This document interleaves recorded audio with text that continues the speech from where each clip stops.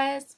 So sorry if there's any noise in the background. I think someone next door is moving in or out, so there is like sounds every now and then, but I really wanted to film a tag, and that's why I'm wearing this choker, because it is a throwback tag and because I'm a 90s girl.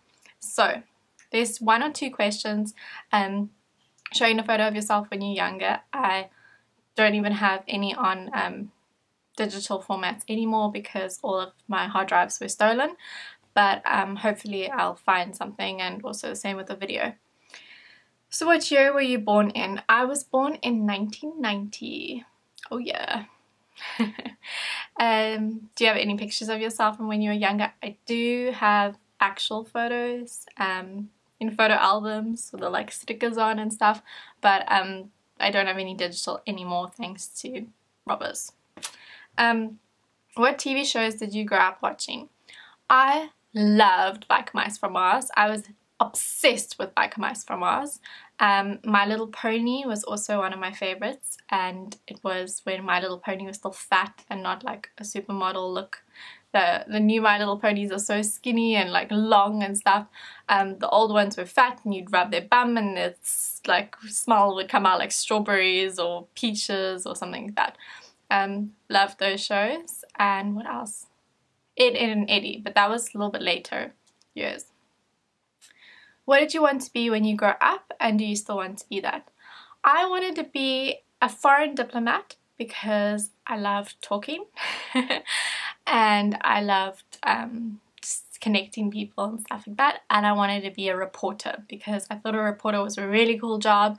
She was like always the girl in the front, interviewing all the cool celebrities and getting to the point of the story and being on TV, and you know, the news was like an hour segment those days, and it was like a real, you watched the news. So I thought to be a reporter would be a really cool thing. I guess writing and being in front of the camera and stuff like that still comes into play as being a blogger, but no, I'd not like to be a reporter or a foreign diplomat. I think I just heard that word and I thought, oh, that's what I want to be.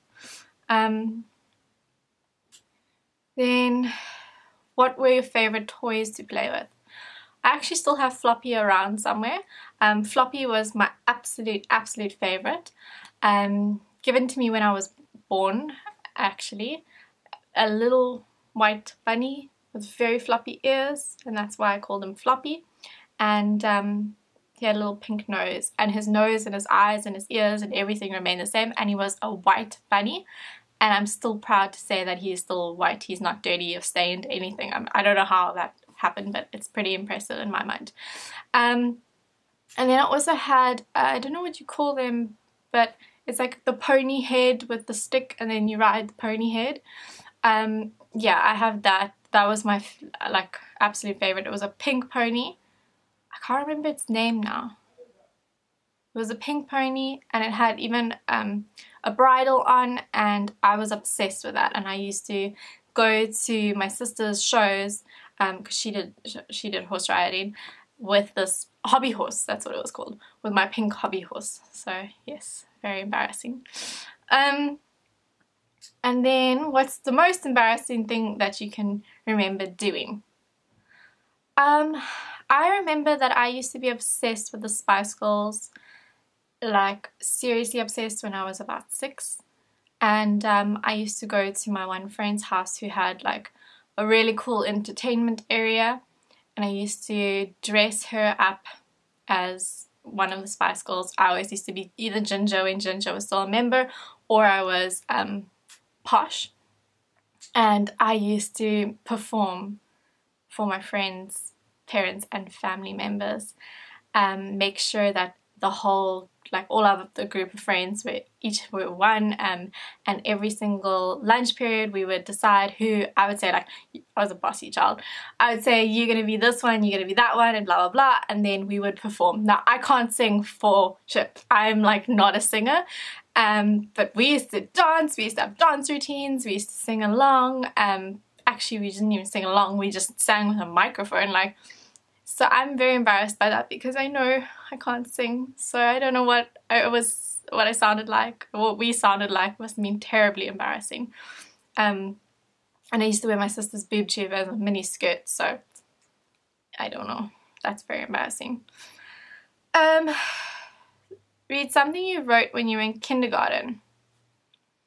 Well, I don't have anything with me. I'm not really like an attached person when it comes to things like that. I've got tons of artwork in the garage and stories that I wrote and things like that. I remember that the one teacher used to make us write, like every Monday we would say what we did on the weekend, and the one weekend was like when my 80-year-old granny then climbed the mountain with us, and then my teacher didn't believe me, and then I had to show her photos. So I guess that's something I wrote. 3 songs you loved to listen to as a child. That I'm a lover, I'm a mother, I'm a bitch. Yeah, that.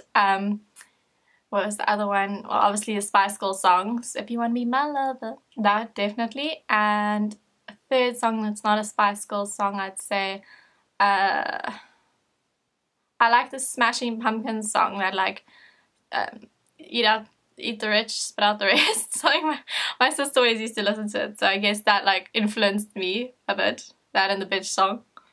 But it was fun, it was very girl powery, so it was still good. What was one funny thing you dressed up as for Halloween when you were younger? Well, I'd always dress up as a witch. That was kind of just my thing. I would always dress as a witch. I don't remember not dressing as a witch, but I remember some costumes being even more awesome than others.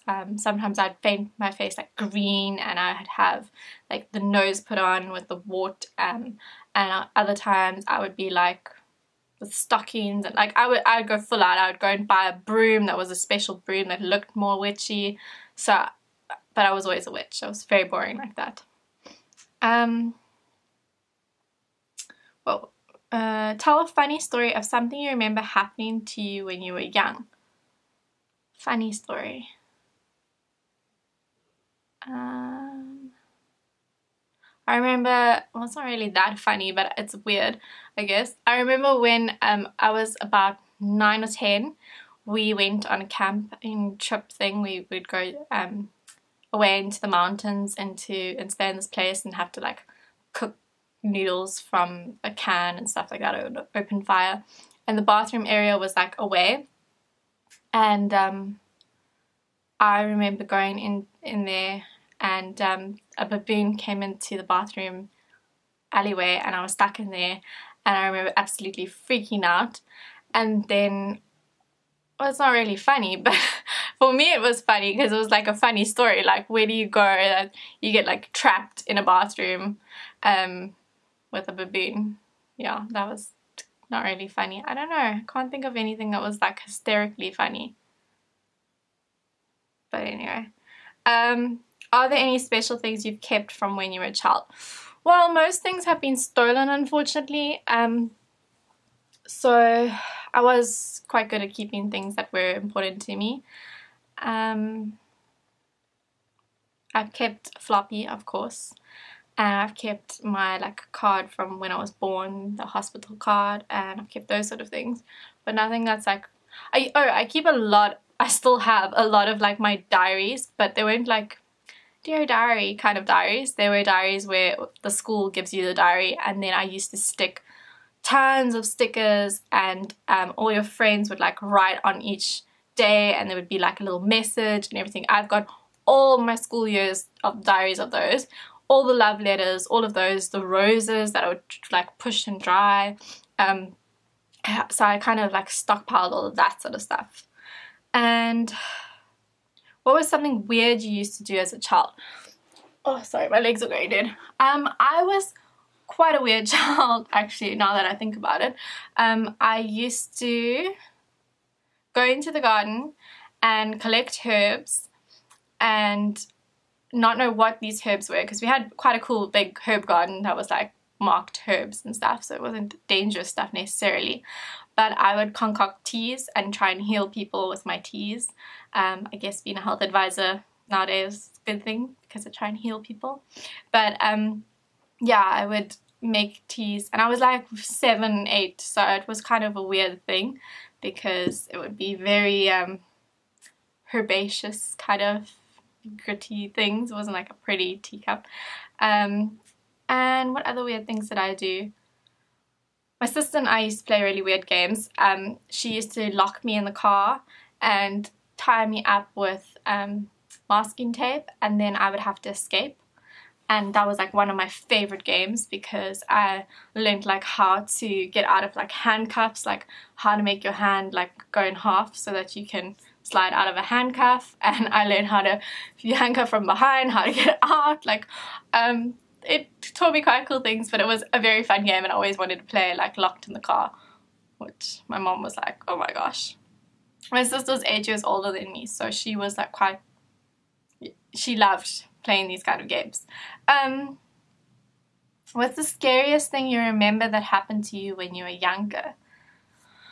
I don't remember it because I was a baby, but I do remember the sensation, and I do have anxiety and fears from it. When I was a baby, I swallowed a domino and I choked and I turned blue in my face, and like they thought I was dead basically.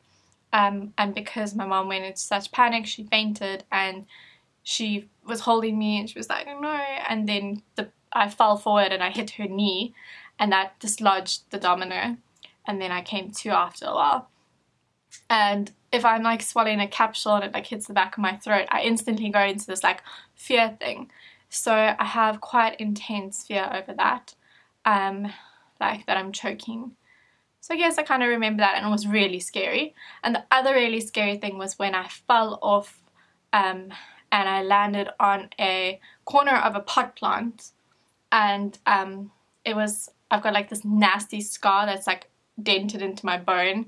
I fell off and it landed onto, my shin landed on the corner of this ceramic pot, and it cracked open my bone, and you could see my bone, and it was really scary because I was like screaming, but I was wanting to faint at the same time from shock.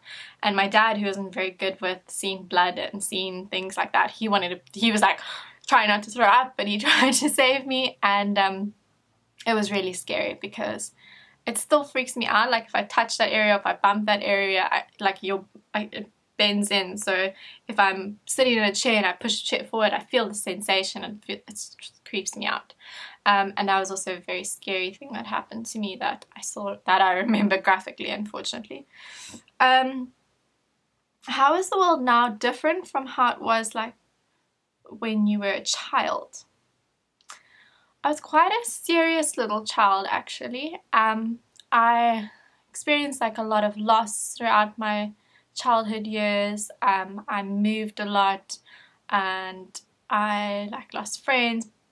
Family members died, pets died, and it wasn't like I had a very happy childhood. I was super spoiled and had lived in the most amazing places and had so many fun things, but at the same time I also realized that life was not this amazing thing that's just going to go on and on and on and on forever. I realized that I came to deal with loss quite early on.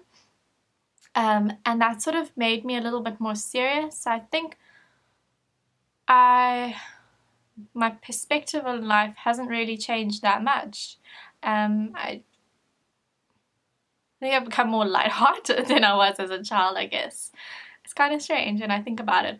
And a little bit more like, oh, I'll go with the flow. Whereas when I was a child, I was my room was never messy. I was always like, let's keep things clean, let's keep things sorted, everything must be in order. And yeah, I was quite a fearful child. I mean, a fearless child. Now I'm more fearful of things. But I think that's normal, because you realize life isn't always gonna be like safe and stuff like that. Whereas as a child, I was just like, whatever, I'm gonna run and jump and play where the snakes are, and I'm gonna do those things. But perspective-wise, definitely, I think I've become more chilled now than I was as a little girl. And yeah, this is really super fun tag, and I know I didn't do 2 or 3 of the questions, but that's just unfortunate. But I do love tags, and if you have a super awesome tag for me to do, then please leave it in the comment section below.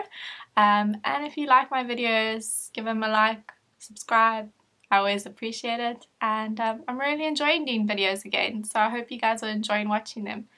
Thank you, bye!